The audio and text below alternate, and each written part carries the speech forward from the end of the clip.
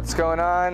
My name's Isaac Colaventures. This is our school bus. It's a 1992 Thomas 40-foot. It's a pusher, and it's got a, I think it's a 5.8 Cummins diesel engine in it, an Allison transmission. And we converted this over about 6 months. We take it down to California about once a year to hang out with my in-laws on their ranch, and then the rest of the time it's on Airbnb. So you can actually come and stay in our bus in our yard. Our house is right there, but it's a cozy little spot.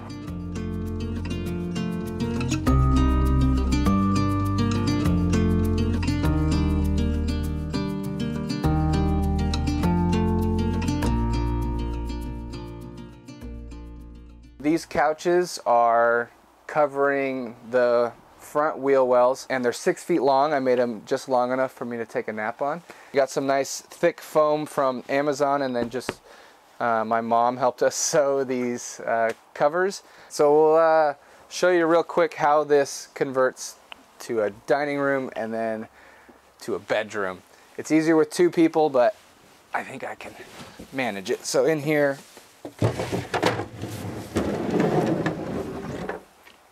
got your table. When it's up, you can't leave the bus or come into the bus. But this is a pretty good sized table for playing games, or we have 3 kids, so eating. We have just regular tray tables, so you don't have to set this up if you just want to eat one meal. But like, this is if you're committing to a night of hanging out.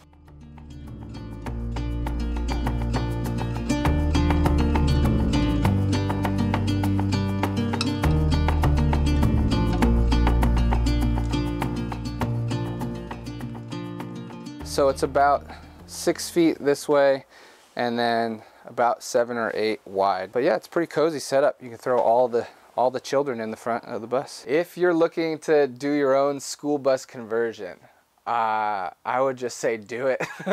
You don't need to know much before you get started. There's plenty on YouTube to learn, and it's a lot of fun just to kind of build something from the ground up and to kind of know everything that went into a space. It's very rewarding. It's also very challenging, and you'll lose sleep over it. I think a skoolie conversion really like takes over your mind space for however long you're doing it. It is fun to do a full project start to finish and just have a space that's usable that you created. 103 104. You gotta stay fit living in a skoolie, man. This is my workout gym. It's called a wood grip. It's a rock climbing pull-up bar. These curtains are DIY. Obviously, everything's DIY. It's just a copper pipe. We did copper pipes just because it was easy and cheap, and we could run it the whole length by connecting them. It's a little smaller than like the black pipe and a little cheaper, and it looks good. It kind of matches the whole vibe. For the skylight, we rebuilt our skylights. This is right where the emergency hatch was, but ours was all banged up and broken plastic, so ended up just building my own. It's just a little box with some plexiglass on top, and then a little clasp and some hinges, and it just opens up. The ceiling is tongue and groove cedar. I think it's 4 inches. This is a ton of wood. I went to 3 different Home Depots, and I said, give me all of the cedar ceiling tongue and groove that you have. And so it is quite expensive to do, but it really adds kind of the homey, cozy, log cabin-y vibe. This is our little Wally grow. We have these throughout the bus.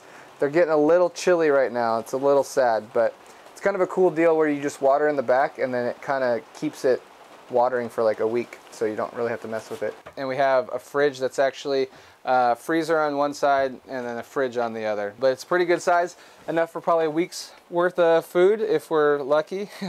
This works great for us, and it gave us a little extra countertop space. All the countertops in here, most of the construction in here is just plywood.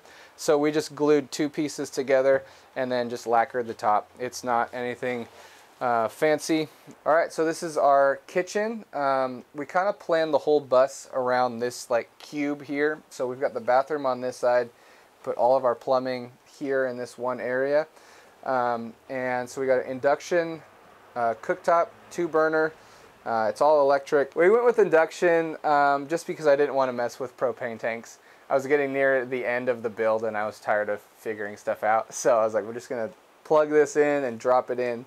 But we can always cook outside with our Coleman stove if we really need to be off the grid. This is like a microwave slash oven. And then we went with a big old sink, which is probably overkill.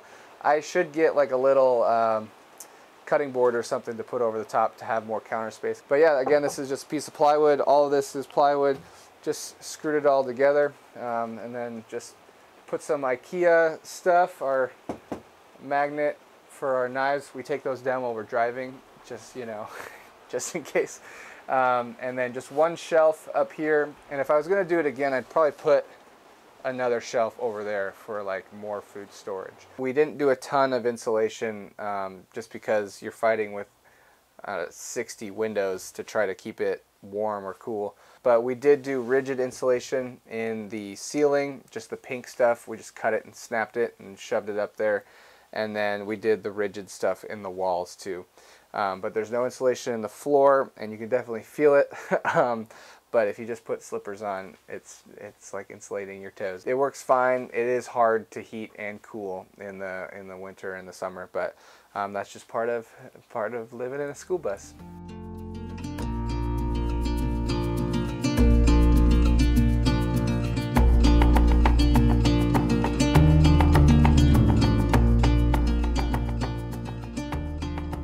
Driving the bus for the first time is terrifying. I mean, it's huge and it's loud, and I've driven some big vehicles here and there, but not consistently. You've got good visibility, and so if you just go slow, and if you get stuck in an intersection, don't be afraid to just like wave people past you and back up and try again. For our situation where it's mostly parked, and then we just do longer chunks at like our in-laws, 40 feet is great. You have a lot of extra space, and it feels really roomy in here. We wanted to have a bathroom and a kitchen and a bedroom and kind of have the separate spaces. In the bathroom we have shower, toilet, and then a little tiny sink, all within this little square. We have a Nature's Head toilet, and it's just a regular composting toilet. You put peat moss in the back, and it's got a separator, so pee goes in the front, poo goes in the back, and it just turns into compost you can grow flowers with someday. We went with a composting system just so we didn't have to deal with a black water tank. And then the shower we have, it's all cedar. People said not to do it on the internet, but I don't know. We did it anyway, and it's held up fine. And we have a little bathtub. So this is 24 by 36. So we have 3 kids now, and we can do 1 kid at a time in the bathtub, so we can get them clean. And then this little sink just for brushing your teeth, and a little mirror just to check to see how you're doing in the morning. So like at night for bedtime, there can be 5 people in here at the same time all doing their business. So it works out great for us.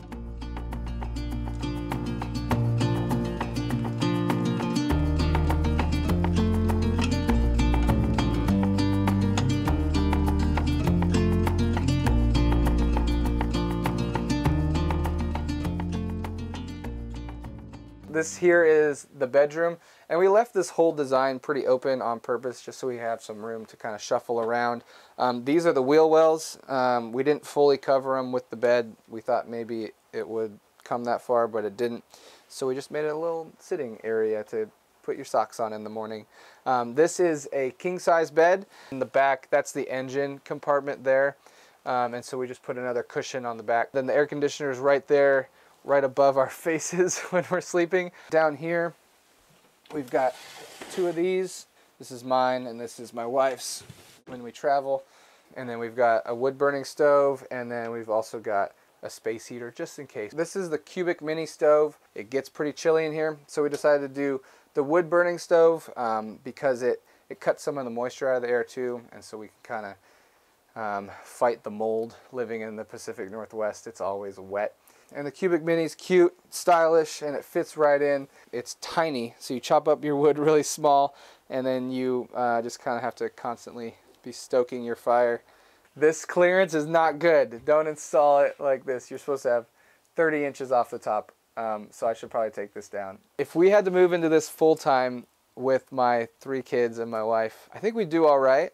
We've talked about it, like if we get land kind of out a little bit and then we live in this while we build something else, I think we can do it. I think the difficulty would be the kitchen and cooking and then having a space for the kids to run around. In the Northwest, it rains a lot, and so we would be kind of trapped in here. But if we were traveling and we went with the weather, that would be sweet. Being down at a beach somewhere right now in the sun where the kids could play outside. I think that would be great.